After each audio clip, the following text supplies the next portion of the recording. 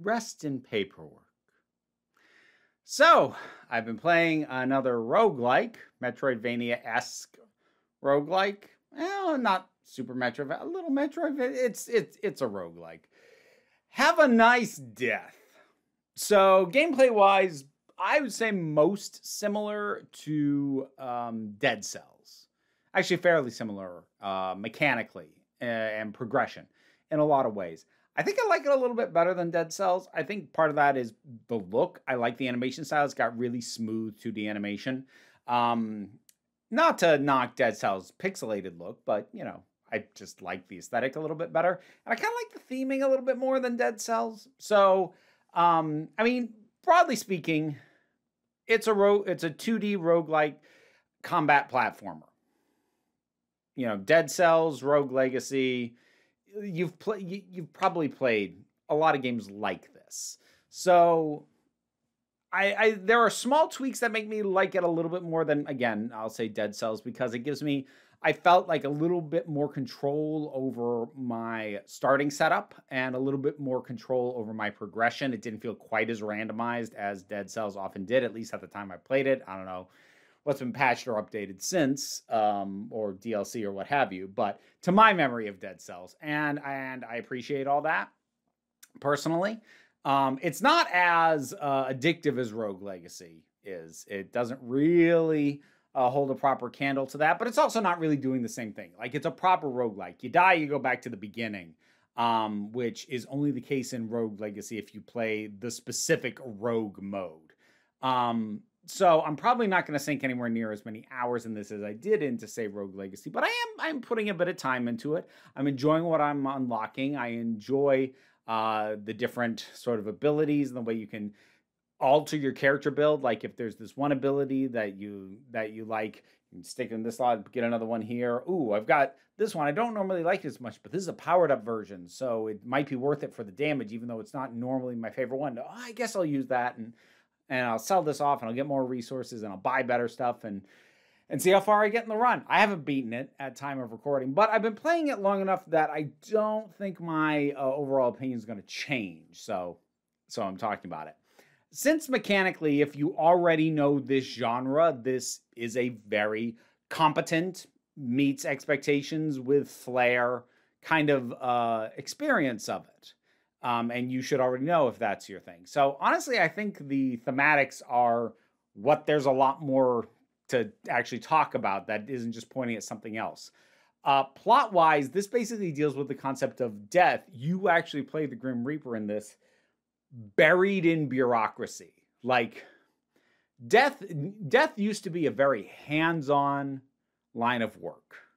But, you know, then there became so many people that, you know, you had to build a system to deal with all this. You had to have employees, paperwork, procedures, bureaucracy.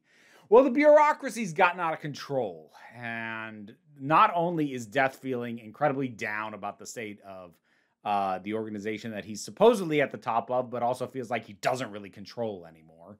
But in addition to that, like, things just aren't quite working right. So you got to get in there, get to the various departments, deal with troublesome employees and mid-bosses called Thanagers and bosses called the Sorrows. And they're all very themed in various ways. There's there's entire sections based around physical health, mental health, addiction, bad food, you know, junk food, various sort of things that might be departments of a company that deals in death in some way, shape, or form. And it's nicely done. And I also actually appreciate that, like, so I know I mentioned the junk food thing. Your automatic assumption would be there's going to be some fat phobia in that. Not really, actually. Because the things that you fight are the food. You fight embodiments of, through that section of milkshakes and a burger and whatnot. And the boss of that area is like a takeoff on the big boy. You know, the sort of cartoonish sort of character that you'd see outside burger places in some stores, or at least you used to. I don't know if any of those are still around. But in any case, like, the boss isn't a fat person, which would have been the very cheap way to go about it. And so it's not demonizing any of these things. Same with the addiction one. It's not demonizing, or you're not fighting people who have addiction in that segment. You're fighting things that cause addiction. So I think the approach to that was fairly well done. That said, the game opens with the content warning. It is dark. It is dealing with darker stuff, things that are hazardous to health, concepts of death, concepts of self-harm, and all of that is in play, and it does have a content warning at the front end. And while it is all presented in a more cartoonish and it's dark material presented in not a particularly dark way, which some people can actually find almost harder to deal with, that you're not giving it the proper weight, but that's a personal preference thing. For me, I felt like it balanced the inherent darkness of its material with some flair and a lot of visual energy. I thought those two things balanced quite well. And to me, at least, it never really felt like it was bogging things down with the way that it was presenting what it did. That having been said, ultimately, I said there was more to talk about the thematics. I think ultimately I am more engaged by the mechanics than the thematics for me largely are the aesthetic. There is actual narrative and plot that goes on. There are various workers that you can encounter and run into and talk to enough, and sort of unravels little stories about them, about the relationships that they have. So that all that's there. I have a tendency to skip through it.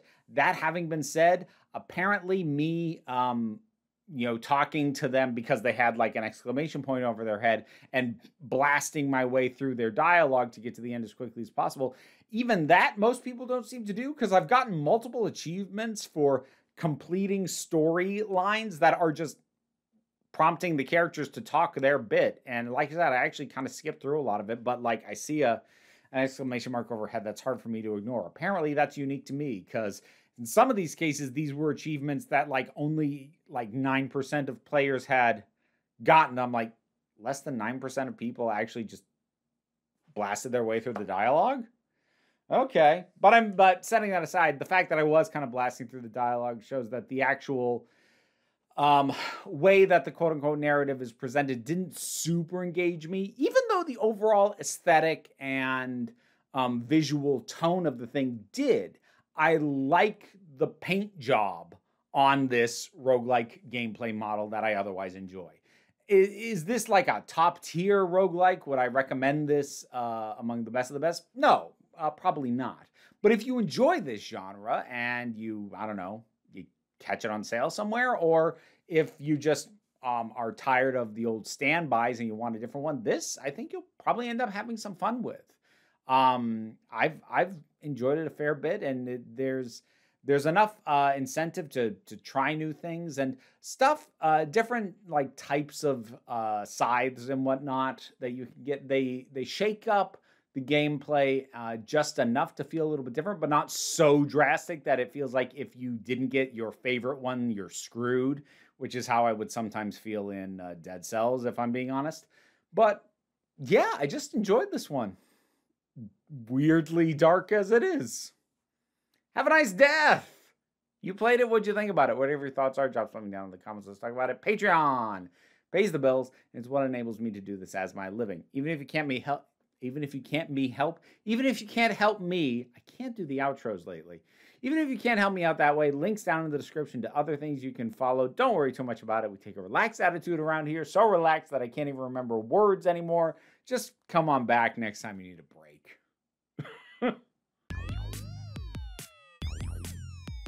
Shout out to the patrons who help make this possible. In particular, I want to thank Robin Moore, Zubin Lutfullah, Goddess Elida, Tarak, the thing that goes joint in the anime, Ruth, Oliver B., Solitary Pictures, Ulrich Bogdan, Melinda Walters, Jen, Auntie Kate 808, Becky Sparks, Renabilax the Poodle, Robin Powell, T. Love, Tracy Scrappett, Angry Casperl, Dave Hall, and Rosalind Bennett. There's being able to hear me try and pronounce your name, plus a whole bunch of other rewards on the Patreon. You can check out the tiers, but if you're already on the list, thank you so much.